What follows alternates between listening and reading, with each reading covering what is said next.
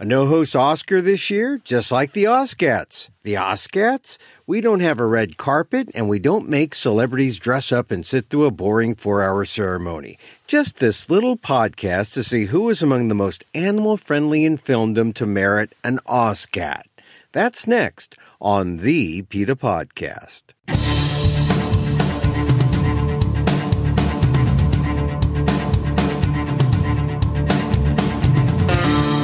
Welcome to the PETA Podcast. I'm Emil Guillermo, your host for this behind-the-scenes look at PETA, the largest animal rights organization in the world. Here we talk to the key players at PETA and the movement and ask them about how animal rights change their lives and how they stay motivated to make the world a better place for the animals. On today's episode, the most animal-friendly in Hollywood get an OSCAT, and 2019's In Memoriam winner exemplifies all the winners. Stan Lee produced characters who share this innate sense of believing in something greater than themselves, in empathy, in helping those that don't have a voice, and that is central to animal rights and to everything that PETA does and to everything that anyone who really considers the quality of life for species other than themselves. So, and then of course there are also the content within his creations. There's no shortage of examples of superheroes fighting to help animals, superheroes with compassionate diets. We were very sad to see Stan Lee leave, and we wanted to recognize his passing with our In Memoriam Award. That's Louis Crary, PETA's communications project coordinator for animals in film and television, talking about just one of the awardees of the coveted OSCAT. Actually, a big cat on a pedestal instead of that gold fellow named Oscar. Every year, PETA gives it to members of the Hollywood film community who have been exceptional in their compassion and ethical treatment of animals. We'll go over the major winners next on the PETA Podcast. But first, thanks again for joining us here at the PETA Podcast. This is episode 57 in our second season. Please share a link with friends. Let them know the animals have a voice on the PETA Podcast. And if you just found us, welcome and keep binging. There's lots to listen to on the PETA Podcast. Did you know there was vegan food being served at the Oscars Governor's Ball? Avocado tostadas with crunch cabbage and chipotle glaze and wild mushroom pot stickers, black truffle ponzu. That's just appetizers. It may be a little fancy for the rest of us, but let PETA's vegan mentors help you stay the course on your vegan journey. Episode 25. Still wondering about your Canada Goose jacket? Ditch it and stay warm and vegan. Listen to episode 44. And for more on animal testing, listen how scientists have turned it into their own welfare system on episode 11. Remember, if you're on Apple Podcasts, don't forget to rate and review the show. It helps the algorithm know that PETA has a podcast on the issues important to you. There's also a link to a survey in our show notes if you're so inclined. We'd love to hear your feedback. Now, if you really want to help the animals, you can always hit the Donate Now button at PETA.org. And if you're high-tech and have Amazon's Alexa, it's as easy as saying, Alexa, donate to PETA. And now to our episode. As we mentioned, the late Stan Lee is a winner of the In Memoriam OSCAT. But there are some other deserving winners, many of whom were snubbed by the Oscars before the big night in the nomination process. Black Panther gets short shrift at the Oscars, not the Oscats. And Bradley Cooper, Natalie Portman, Mr. Rogers. Listen who won the Oscats version of Best Picture, the Cat's Meow Award, of course. Here's my conversation with PETA's Louis Crary. The Oscars, old news. Here's the Oscats on the PETA Podcast. The Oscats are our way of recognizing films, stars, crew members, folks who did right by animals in the film industry over the past year. People think of PETA as wanting to expose animal cruelty, and of course that's a big part of what we do, but we also like to celebrate when people are compassionate. And the Oscats are a way of showcasing the films and folks that did right. And so, sort of like the Oscars this year, the Oscats have no host. In fact, there's no show. There's no Well, then what am I doing right here? Well, this is kind of sort of a virtual red carpet, then, I guess. I mean, for lack of a we'll take it. flashy thing, we're happy to have the Oscats on the PETA podcast. We're going to roll them out right now. Who was the most deserving Oscat in the Oscat Academy's opinion? It's the animals who are winners, I should say, right? And I'm not gonna pick among a very crowded field. I will say one award that I'm particularly excited about is Best Director, that went to Bradley Cooper, mainly because it draws attention to an issue that not a lot of people are familiar with. You see dogs and cats appear in film, and you assume, oh, these are domestic animals, so there's probably no concerns there. Unfortunately, even if there was nothing discernibly problematic on the set, which we always hope is the case, no matter what happened right then when the movie was being made, that's just a snapshot of what kind of lives animals provided by suppliers to appear in movies are living for the rest of their existence. So we really wanted to recognize Bradley Cooper because he opted to use his own companion animal, his own dog, in his movie. And that way we know where that dog went to bed that night. We know there's a loving, warm, safe household that the dog returned to, and we just have zero concerns about the welfare of that animal. So he wins just a general Oscat for use of own... Best Director. Oh, Best Director. Yes. And of course, Best Director for Stars Born. And this automatically makes up for the Oscar snub. Oh, I should hope so. From that category. I mean, because you're talking about people like Spike Lee and Alfonso Cuarón of Roma, who's probably the favorite. Oh, the favorite's another movie in that category. But Bradley Cooper was snubbed, and I guess, he should feel snubbed by the Academy. But as you said, this kind of makes up for it. Makes up for it. I mean, I think any other award show wins will be footnotes compared to PETA Oscats. The PETA Oscat for Best Director to Bradley Cooper. Okay, so that was sort of like the big splash. You have 15 Oscats. Tell me some of the other Oscat winners. One that we're pretty excited about is the Best Stunt Team that went to Annihilation. The stunt team was entirely vegan for that film, and if you saw the movie, you can see that having a plant-based diet does not compromise your ability to do any kind of stunt work. So we're really happy about the kind of statement that makes. Annihilation. What kind of stunts do they do in Annihilation? Basically avoiding, as I can recall, all manner of terrifying aliens and genetically modified monsters, which, you're going to need to get away from pretty quickly. So that's why I think a vegan diet suited them pretty well. Right. So they got away from all of those and meat as well. So because they're exactly the scourge, right? and they become, and the category here was Best Stunt Team. Okay, congratulations to them. What's another category? Well, let's use Natalie Portman, who starred in Annihilation, as a segue to Best Actress, which she took away, both for her role in Annihilation. We've always loved Natalie. She's been a long time PETA supporter and a compassionate influence when it comes to animal rights, but also for Vox Lux, because she insisted that her wardrobe, all of her costumes for that movie, be cruelty-free. No leather, no feathers, no wool. And that was, that's just great to see. And because it's Natalie Portman, we hope that could inspire a whole bunch of folks involved in wardrobe as well as actors.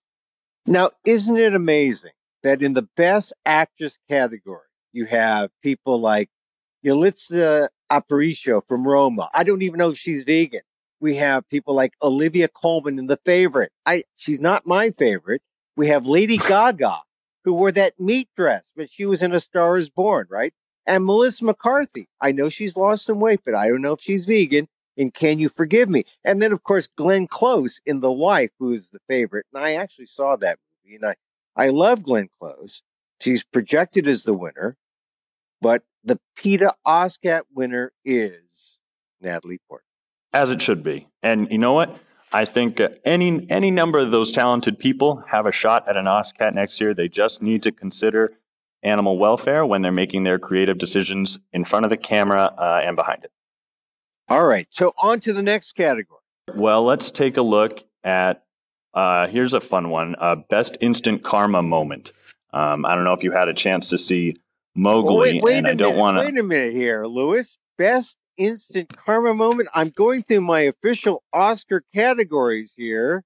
I don't see Best Instant Karma Moment. Could it be something in Black Panther I missed? We get to make our own rules, and when we want to really recognize someone who did something great to benefit animals, then we're willing to kind of make a few modifications for what kind of categories we're going to throw in. All right, OSCAT modifications aren't like GMO type modifications. So go ahead. What is the best instant karma moment? Well, the messaging in a movie is something that's very important. Of course, we're worried about what's actually happening to animals, to real live animals on a set.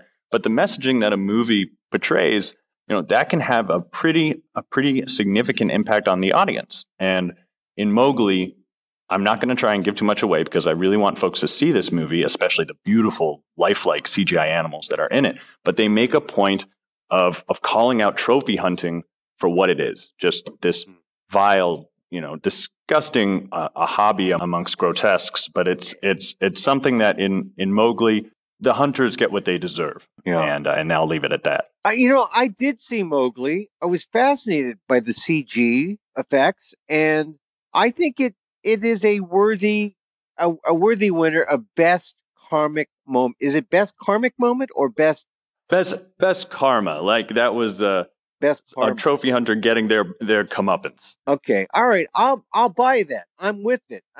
Best karma moment. OSCAT for Mowgli. All right, next. If you had any problems with that I don't know if you're gonna love this, but we certainly do. And that was the best SeaWorld side eye. And wait a minute. That's a tie. Best SeaWorld side eye. Okay, let's see here. I'm looking at this and I see Black Panther didn't qualify, or did it? Oh well, Black Panther won a different OSCAT. Oh, okay. All right. But I mean, for this category, yes, sir. I can't imagine what would have qualified for best SeaWorld side eye moment.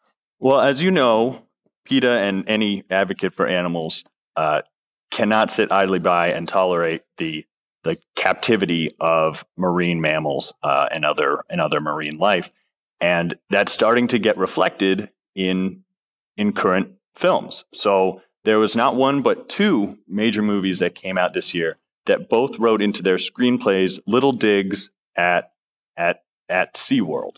And one of those was Jurassic World Fallen Kingdom, and the other was Love, Simon. And they both included some pretty good shade there when it comes to this cruelty institution. Worthy of an OSCAT, of a PETA OSCAT. So once again, those films were Love, Simon, and tied with Jurassic World Fallen Kingdom. Any side eye towards SeaWorld, any shade like that, I think our listeners would say worthy of an award. Oh yeah, no, you will go home with an OSCAT if you put in a SeaWorld dig. Okay, all right, because we see enough of these, product placement stuff. I mean, it's good to see filmmakers use their platform. Exactly, it's ethics placement, right? All right, next. It wasn't just Natalie Portman who showed off cruelty-free duds. We also had best costume going to Donald Glover for his fur-free jacket in Solo, A Star Wars Story. Usually I just see Donald Glover go bare-chested when he dances. Well, that's just as well. That's fur-free as well. So Donald Glover wins an award. Okay, great. He's also not really included in any of the official categories, but it's good to see that he merits an Oscar. Anyone who's willing to put the welfare of animals before box office dollars, they are deserving of PETA's recognition. All right, a few more of the big OSCAT winners. Best documentary was a tie, but the first one I'll mention here went to Free Solo. And that's the movie that, right, I don't know if you saw it, but it chronicled Alex Honnold's free solo climb of Yosemite National Park's famed El Capitan. That's 3,000 feet without a rope, one mistake, and it's over. And he did all of this on a plant-based diet. So our hats and our harnesses are off to Alex, and that's why we had to recognize him and the documentary for an OSCAT. Actually, Free Solo is probably the favorite in the documentary feature category, or at least a lot of people are pointing to that, even though RBG is sort of a good one. There's also a Fathers and Sons and Minding the Gap and Hail Country This Morning, This Evening. But the veganism in Free Solo gives that movie the edge. Now, if only RBG was vegan, maybe she should be vegan. I know a lot of people might be hoping for that. That wasn't the only documentary that the OSCATs wanted to recognize. It was also a front runner. Was Won't You Be My Neighbor? And because Fred Rogers was the embodiment of kindness and empathy, which is of course intrinsic to the philosophy of PETA and that of anybody who cares about animals. And there was all kinds of important subjects that were broached on that show, including healthy, humane eating. Who could forget that episode in which Picture shows how tofu is made, if you remember the show. So we also wanted to make sure that came home. Yes, and also another issue, the tribute to cardiganism and the love of the cardigan. That was another big Fred Rogers thing. And once again, also an example of how the OSCATs are a form of karmic justice. The Fred Rogers documentary was left off the documentary feature, list, didn't make the top 5. And here, the documentary honored with an OSCAT. And not exactly a consolation prize either. I mean, it's a real award. Certainly. Yep.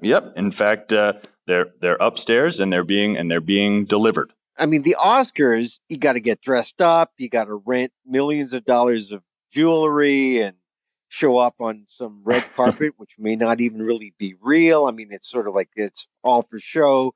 You sit around for like a longish ceremony. I mean, this podcast will last maybe 25 minutes or so. You got to sit for 5 hours, and you might even lose. That's what an Oscar ceremony is. But the OSCATs are actually delivered to the people, right? Yes, they are. And yes, we don't quite put on quite as grandiose a show. We are a nonprofit, and we choose to allocate our resources more towards helping animals than red carpets. But they will go home with a beautiful award. Once again, the superiority of the OSCATs. All right, a few more awards. The Cat's Meow. That's our award. Had to go to a film that you've already mentioned, Black Panther. Black Panther had all kinds of things in it that made us pretty happy, of course, at PETA and for anybody who cares about animals. First and foremost, there were no real wild animals in the entire film. So the panthers that were depicted, there were none. There were no real wild animals. Those rhinos, those were rendered on a computer. Not a single rhino was forced onto a noisy, scary film set or surrounded by unfamiliar people. These were made on a computer, and nobody had to suffer. And I think we all could appreciate the action nonetheless. So we definitely wanted to recognize that. And not only that, but of course, and this is going to lead me into another award, but for our best actor, who's Winston Duke, who was in Black Panther. The reason we're giving him that award is because he portrayed M'Baku, I don't know if you remember the gorilla tribe leader, and he makes a pretty good vegetarian jest that I won't try and do justice with here, but it was a great shout out to plant-based diets again. So Black Panther both being recognized for The Cat's Meow and also in the capacity of best actor going to Winston Duke. So Winston Duke beats out Christian Bale in Vice, Bradley Cooper, a favorite, Star is Born, William Dafoe at Eternity's Gate, Rami Malek, Bohemian Rhapsody, and Viggo Mortensen from Green Book. The best actor, at least for the OSCATs, goes to Winston Duke. By a long shot. If they and they got a chance, just Just talk about your plant-based diet a little bit more in next year's films, and you might be lucky enough. Now, is there something that approximates the Best Picture award? Cat's Meow was probably be the closest, but like I said, these are all they're all recognizing different elements of film production where you can choose to help animals, whether it's wardrobe, whether it's messaging, whether it's the actors who are portraying the characters, the lifestyles they choose. We'll look at all of it, and we don't really see it so much as a hierarchy, so much as a way of showing audiences at home and readers of the OSCAT Awards all the little pieces, all the little parts in the process of a movie being made where you can do something to help animals. Another form of, or another example of the ethical justice that comes to the OSCATs. Here's the Black Panther, right? It's in a crowded category with Black Klansman, Bohemian Rhapsody, The Favorite, Green Book, Roma, Stars Born, Vice. And here it is with probably the biggest box office, I believe. I mean, isn't it the biggest box office of all time or close to the top? It probably will be shut out from the real Oscars. And some of these other aspects of the film, which should be noted, are finally noted by PETA's OSCAT. So that's a funny sound there, was it? That was Sunset Boulevard. That sounded like a raspberry award or something. Those are another set of awards, unfortunately. Let me give you one more, only because it's close to our heart because of some of the people involved in the production, and that would be Best Animated Film going to Isle of Dogs, because here is a film that it adds agency to animals, something we're always happy to see. Obviously, no real dogs were taken from dubious animal suppliers to perform and do tricks for this. It was all done with stop motion animation. And then there were such animal-friendly actors involved. Tilda Swinton, Liv Schreiber, and even Angelica Houston made the list. So we just had to make sure that we penned them into this year's Oscats. And another example of a film that is nominated in the animated feature film category, it's competing with Incredibles 2, Murray, Ralph Breaks the Internet, and Spider-Man Into the Spider-Verse, which is probably the favorite, I would say. But instead of going home empty-handed, it gets an Oscar. Isle of Dogs. One more. You've twisted my arm. One more Oscar. We have an elegant transition you made for me with the Spider-Man, because we wanted to at least recognize all of Stan Lee's contributions to animal rights, directly and indirectly. So our in memoriam went to Stan Lee. Stan Lee, he has produced characters who share this innate sense of believing in something greater than themselves, in empathy, in helping those that don't have a voice, and that's central to animal rights and to everything that PETA does, and to everything that anyone who really considers the quality of life for species other than themselves. So, and then of course there are also the content within his creations. There's no shortage of examples of superheroes fighting to help animals, superheroes with compassionate diets. So we were very sad to see Stan Lee leave, and we wanted to recognize his passing with our In Memoriam Award. So even though the OSCATs has no official ceremony, award ceremony show, it does have the PETA Podcast, but even though there is no official segment where you have maybe a singer and, a blackout, and we do have our In Memoriam. We recognize that as an official part of an award show, and we have our own person we'd like to remember, and that would be Stan Lee. So that's very, very touching. I know, Louis, that this was not an easy thing to do, to put together a list, because you had to see all these films, and you had to see exactly who did what for, in the name of the animals. And I guess every year there's more mention or more concern, or is that not what you're discovering? It's hardly a chore. I mean, it is actually so great when so much of our work involves exposing abuse, to be able to sit down and look at all these films that are showing the progress that's being made in all these different directions. It really is a kind of joyous sense of celebration, especially for us here, to compile and see just how much competition. I mean, this was after whittling it down to just these ones here. So no, we are very encouraged by a field that gets more and more crowded each year, and I'm already looking forward to the films from 2019. Was last year a good year in terms of how animals were treated in general? Every year, people are learning more. You know, it's a problem of education, and so when we do things like the OSCATs, it enlightens a lot of people. It shines light on issues that they otherwise wouldn't known about. People don't know that, you know, cats and dogs, having them on their set without knowing where they're going home that night, that can be a real issue. So with each year, people are more aware. We're seeing more progress in terms of opting to use CGI or other humane alternatives like animatronics instead of using real animals.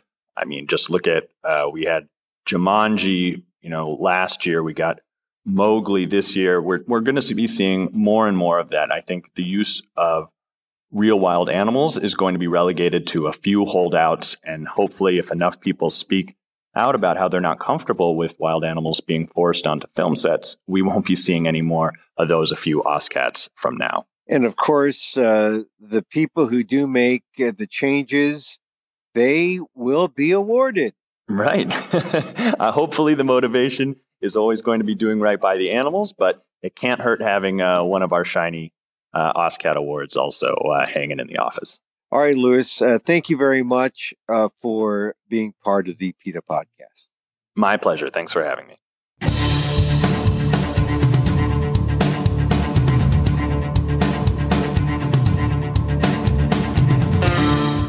PETA's Louis Crary talking about the OSCATs, PETA's awards to the most animal-friendly artists in the Hollywood film industry. We don't have a red carpet or a 4-hour show. We have a low carbon footprint, and all those nice awards will be delivered to the artists. That tiger on a pedestal with stripes, looking a lot sharper than that nude Oscar person, I might add. Check out all the OSCAT winners on PETA.org.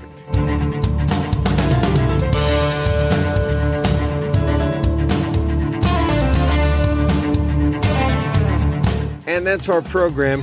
Hey, you can contact us at PETA.org. Find me on Twitter at Emil Amok, that's EMILAMOK, or on AMOK.com. Once again, thank you for listening. Check out all our episodes on Apple Podcasts, where you can rate and review the show. You know, it helps get the word out about the issues you care about. And don't forget, you can help the animals and PETA, especially if you have Amazon's Alexa. Just say, Alexa, donate to PETA.